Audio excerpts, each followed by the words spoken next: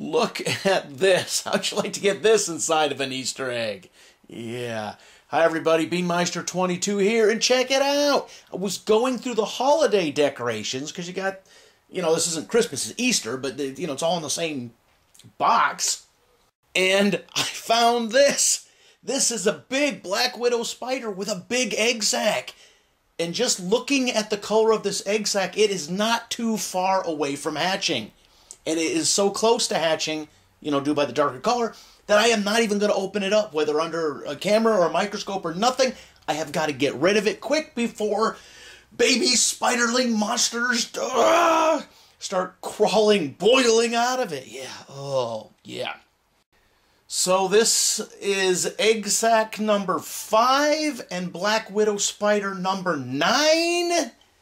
I already made a video showing some egg sacs we found, and then I had a couple egg sacs that I filmed that I didn't upload yet. Maybe I'll show those videos, maybe I won't. It was essentially me just cutting them open to see what was inside. So far, none of the egg sacs that I have found have been this close to hatching.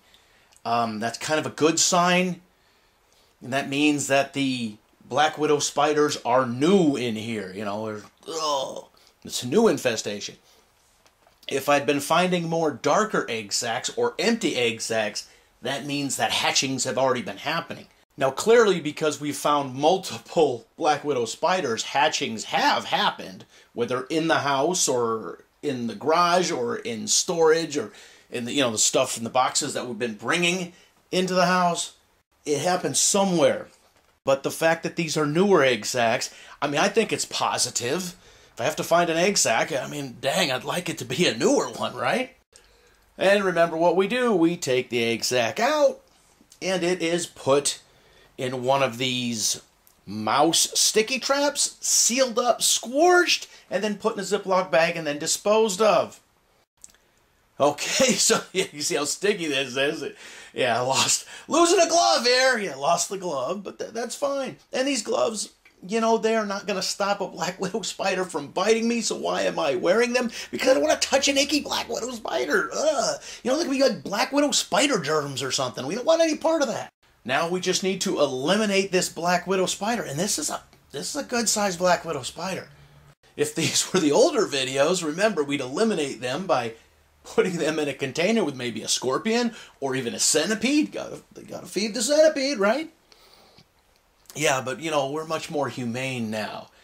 So it was disrespectful to do it in the way that I had done it in the past. And that's why that channel doesn't exist anymore, with trolls and spider lovers.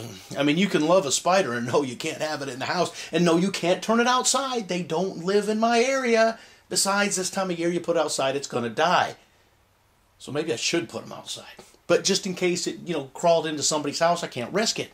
Alright, so this is spider number 9. Oh, gosh, I hate black widow spiders.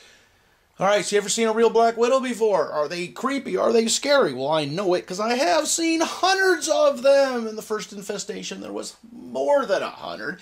Less than 200. I can say hundreds. So there was a whole heck of a lot of them.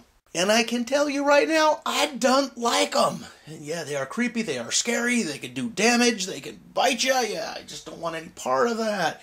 Alright, so leave your comments in the comment section. As always, thanks for watching.